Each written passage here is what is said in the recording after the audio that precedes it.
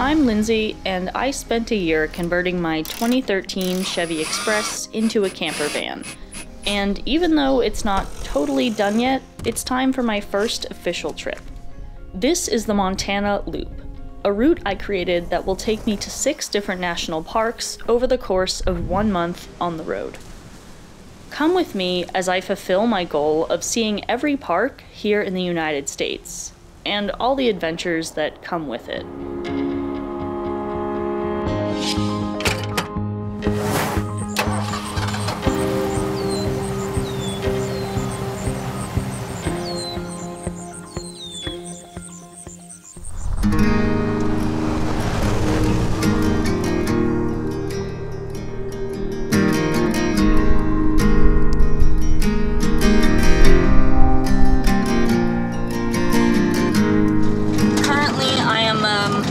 About 15 minutes away from Wind Cave National Park, but I stopped in Rapid City last night. Basically, it was kind of nice to just be in civilization again, and if nothing else, buy some more LaCroix. Yes, I do have a problem.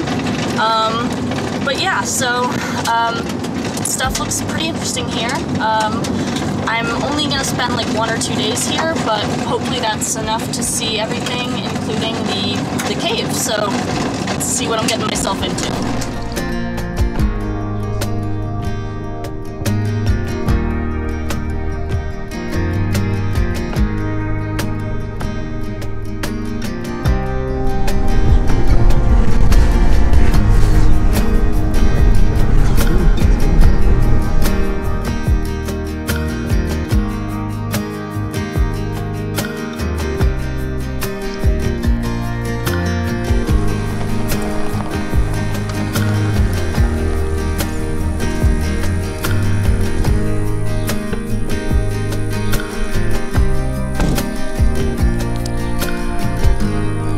This is actually really exciting because it's my first like official like legitimate campground that I've actually stayed at this whole trip, so hoping it'll be kind of a nice experience.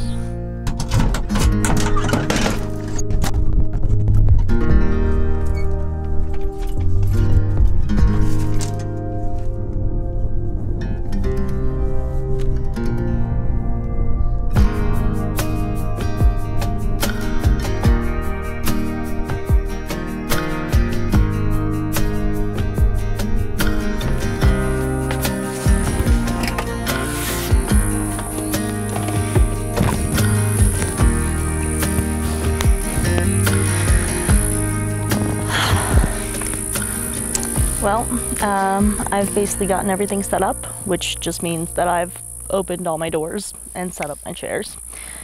So, yeah, now that I'm settled, I'm thinking I might kind of just go on like a sunset trail run. Apparently, this is like one of the best parks to see wildlife in, including buffalo. So that would be really cool if I saw something, and I feel like sunset's probably the best time, so we'll see what happens.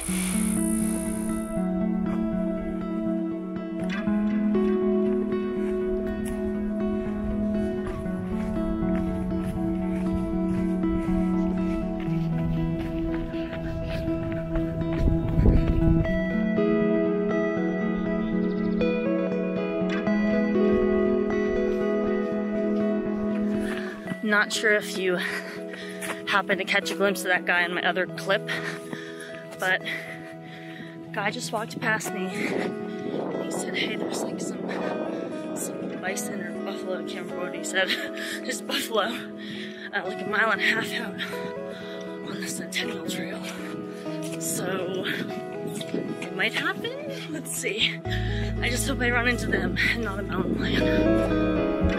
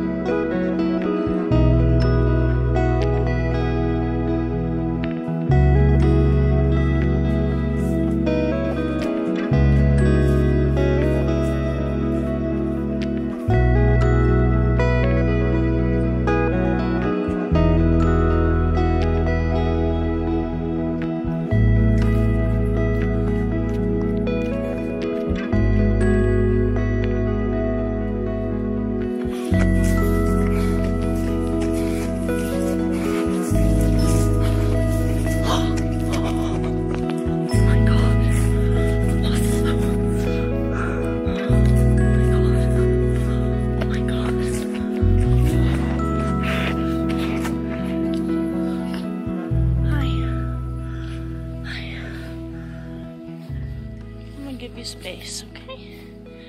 Yeah. Giving him ample space. I'm freaking out a little bit right now. Oh my gosh. Oh my god. Oh my god.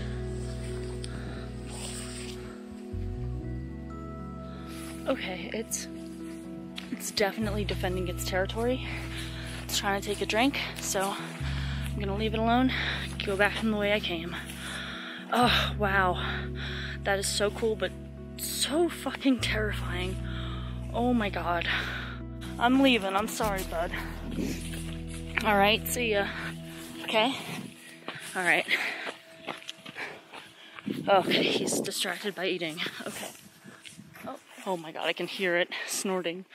I mean, like, I really tried to stick to the whole, like 25 yards distance, but I also didn't want to just like turn about face and run, so holy shit. Wow, that was crazy. I guess I got what I wished for, but shit, at what cost? I think I'm scared of buffalo now. I'm looking over my shoulder. Oh my god. Alright, well, this was definitely an eventful run, if only a short one. So maybe this is a blessing in disguise and I can cut my run a bit short, enabling me to shower and eat before the sun goes totally down.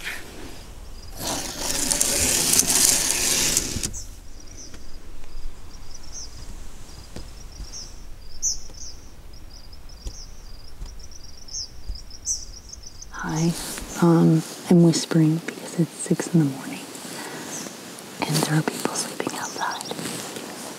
But this is one of the first few nights that it was kind of cold, and therefore I finally have the opportunity to make hot chocolate. So I'm going to do that.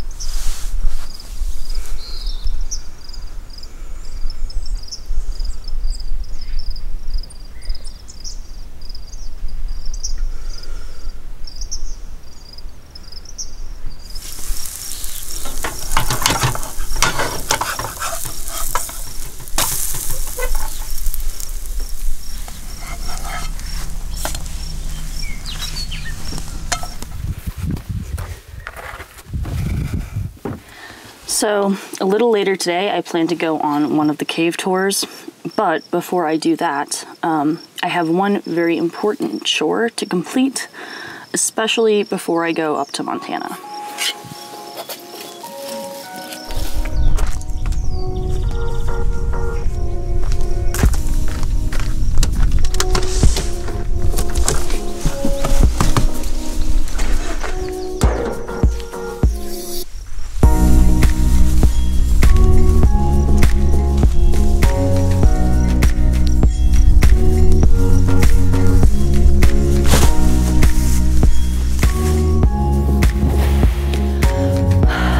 So this is pretty much all my camping gear. Most of this stuff I plan to take with me backpacking in Montana. So before I do that, I'm planning to spray all of it with this, which is permethrin, an insect repellent spray that you can put on like fabrics, like your tent or your backpack, your outerwear. stuff like that. Apparently it's pretty strong, and I'm hoping it does the job.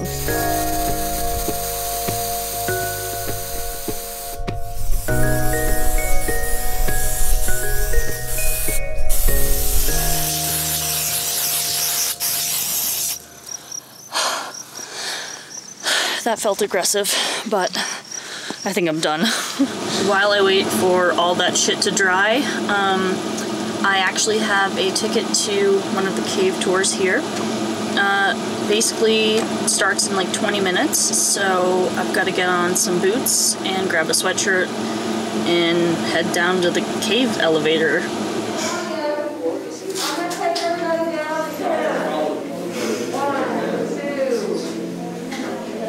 3, 4, 5, 6.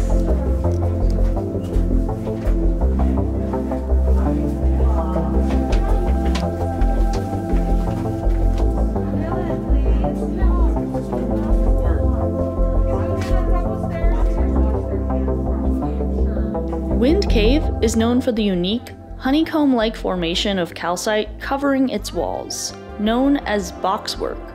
These formations are very rare. About 95% of all known boxwork on Earth is found right here in Wind Cave.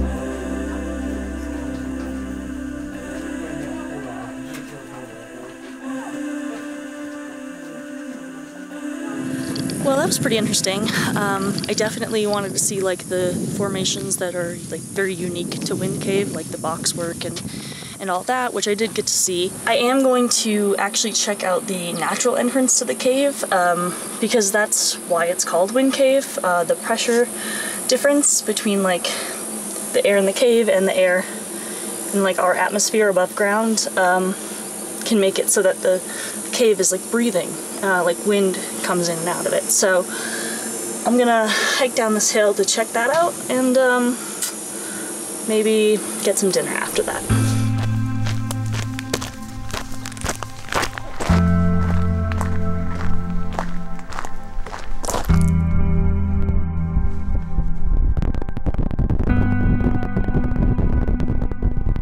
I don't know if you can hear that, but it's windy.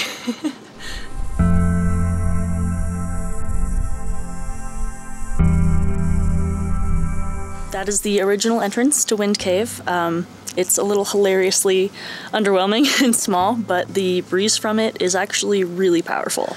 Aside from the barometric phenomenon happening here, this is also a sacred site for the Lakota, as it is the supposed place where their people first emerged from under the earth once it was ready as deemed by their creator.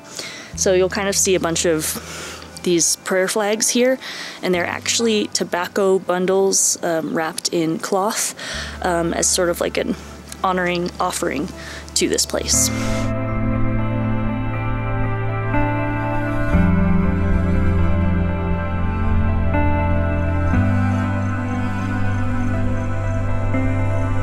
And even after just a short time here, it's easy to see this is clearly a place worth honoring.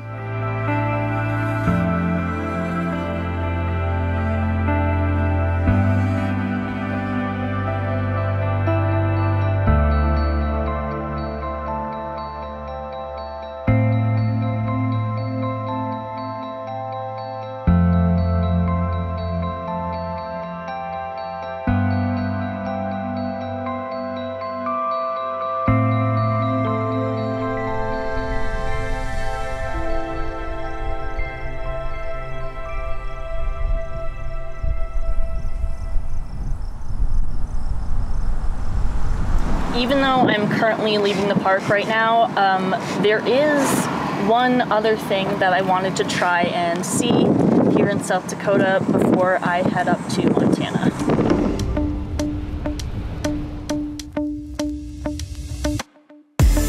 This is the Needles Highway.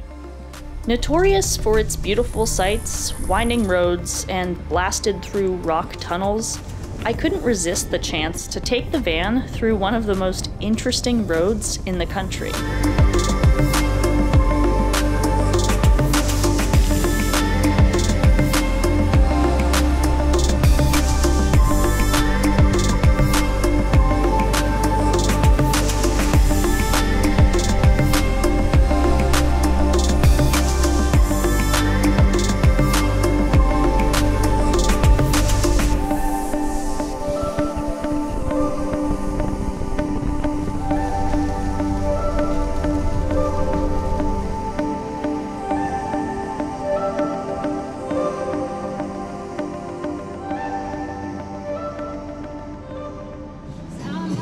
There's a line.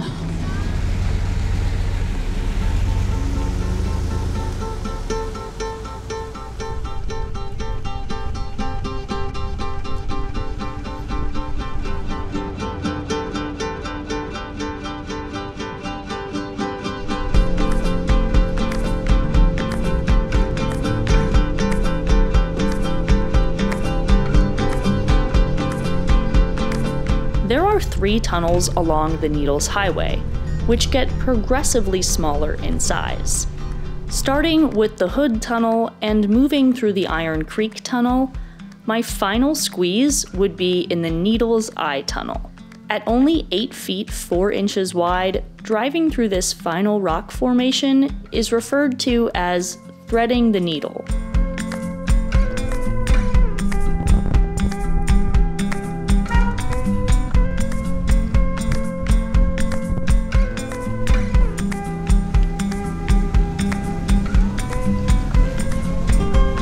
Okay, that one was way tighter. Oh my god, I'm glad I only filmed the other one because that was scary to go through twice for filming. I wasn't about to do that.